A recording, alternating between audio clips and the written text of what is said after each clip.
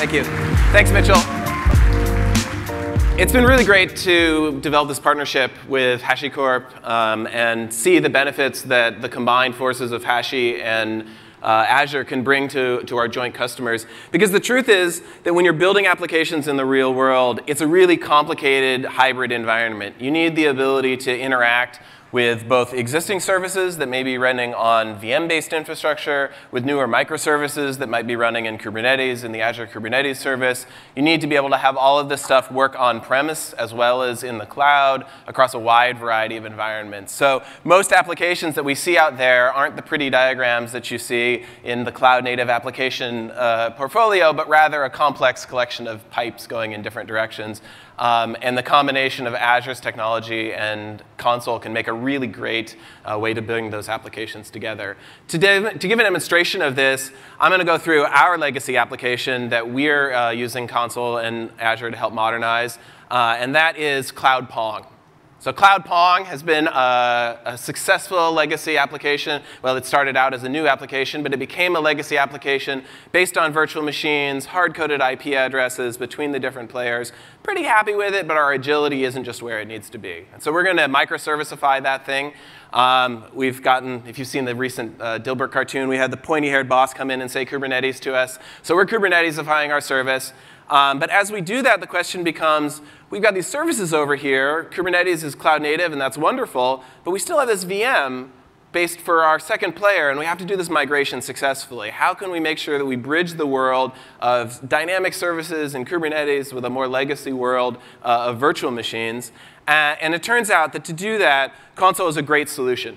Right? So Consul is something that we see with our customers a lot, specifically around this notion of bridging from a mesh that's in Kubernetes and a mesh that is in other environments. But the question is, how do I drive this? How do I make this work in a Kubernetes-centric way? And how do I ensure that, if I want to use other service mesh implementations, because at this point, every couple of weeks, there's a new service mesh being announced, how do I make sure that it all works and that I'm learning and my tools can use the same thing? And so to do that, a while ago at KubeCon in Barcelona, we partnered with HashiCorp and others to come up with this service mesh interface specification. It's an open specification. It's out there on GitHub. And you can use this open specification to drive your service mesh so that you're not bound to any particular implementation. You can use Consul if that works great in the managed service on Azure. If you're in a different environment with a different implementation of service mesh, you can use the exact same Kubernetes objects to configure and set up your application.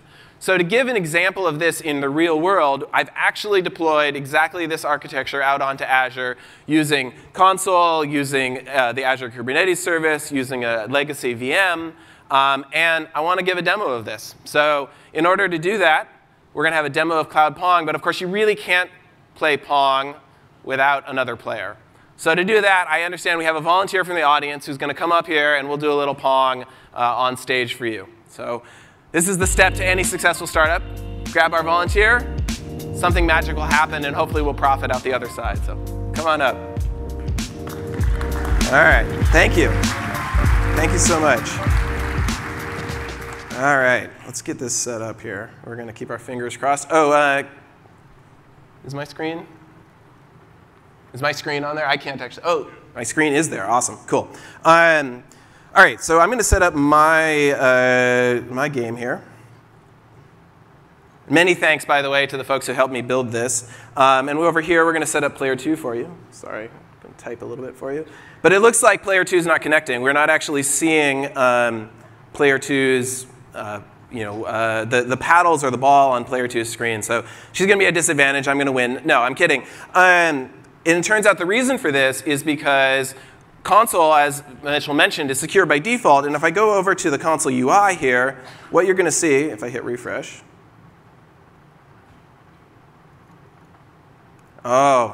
is that, this is my, I'm just going to show you that this works, even though I didn't reset my demo. You win. No, so I'm going to show you how the SMI is able to control Consul. So what you see here is none of the intentions are there, which is not allowing the connections through Consul from player 1 to player 2. We can actually use the service mesh interface here to create those intentions.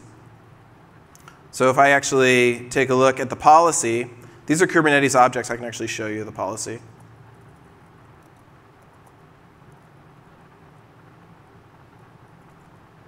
So these are actually Kubernetes objects that control the connections between the services that are exposed in Kubernetes and the services that are exposed on the VM. If I go ahead and create those, that says delete. They're not there. Deleting doesn't work. I'm going to create the createe. See, live demo. All right, so now we've actually created those. We'll go back over to console. We're going to hit refresh. And the intentions are there. So now if I go back to my Pong, all right, and we'll go back to your Pong, and we will try and reconnect and reconnect. And we are ready. All right, you ready? So it's arrow keys up and down. Okay. Space bar if you want to hit the ball. Although it's my serve. So, okay. All right, you ready to go? Yep. All right, here we go.